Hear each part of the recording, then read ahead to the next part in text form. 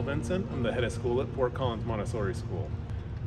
The process of pre-planning, pre-construction was really smooth when we worked with Elder team.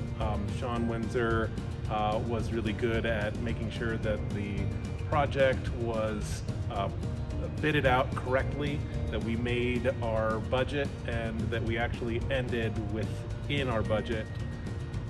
We presented Elder Construction with a new building, new school, and a short timeline. They were able to make sure that everything happened the correct way, the teams were engaged in a timely manner, that the trades were all organized, sorted, and on job. And all of that happened in the height of COVID. So phase one was a very unique experience where there's a lot of questions, a lot of uncertainty, and the team's experience and expertise made sure that all of those questions were answered and that we were able to complete the impossible on time, in time, making sure that our students were able to attend school. Both of our deadlines were met. Elder, hands down, is the best group that I could ever imagine working with.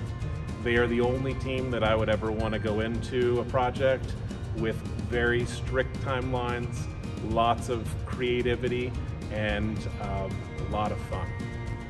Family is the word that I would use to describe Elder. I find that every person that I spoke with, from subcontractor to project managers to one of the elders, was that this is a team, that we're here to support each other, we're here to work together, we care about each other, we care about not just the project but the people involved in it, and that was what we felt. It felt like a family, and we will truly miss all of our partners, particularly Julio and Sean.